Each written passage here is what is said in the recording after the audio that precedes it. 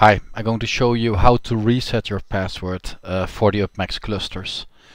And first I'm going to show you for me that it works. Then I'm going to reset it. Then there's a waiting step and then I'll show you it work again and I'm going to change it back again. So first let's prove that I can log in. So you do I use the terminal here because that's quicker in this case. SSH reshell at rackham.uppmax.uu.se. And my password, I know this. And there I'm in Rackham. Alright, so my password now works. That's great. And that's time to reset it. So you go to the UPPMAX documentation and you already see here lost credentials for UPPMAX account. That's what you need to click.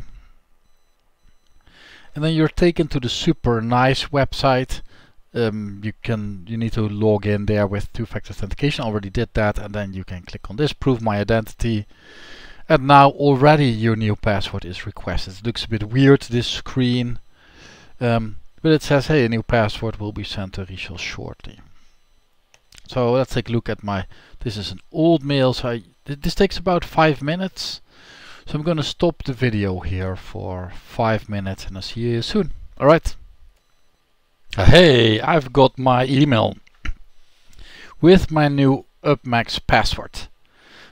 So for that you need to click on this link.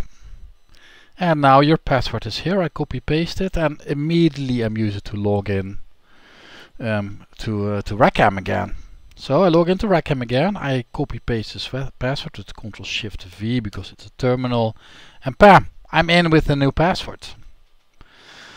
Alright, that is nice. So I've just reset my password, but I also want to get my regular password back. So I'm going to use this password again to log in.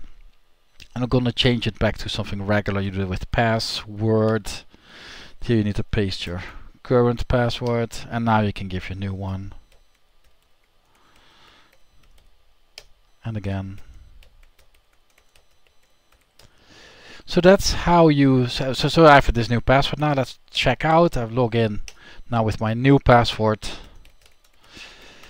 And this is my new password. You have to trust me that I did it. And yeah, this is my new password. So I've showed you how to reset your password. And how to reset your password and to change it to something you want. Yeah, click here and then do the rest.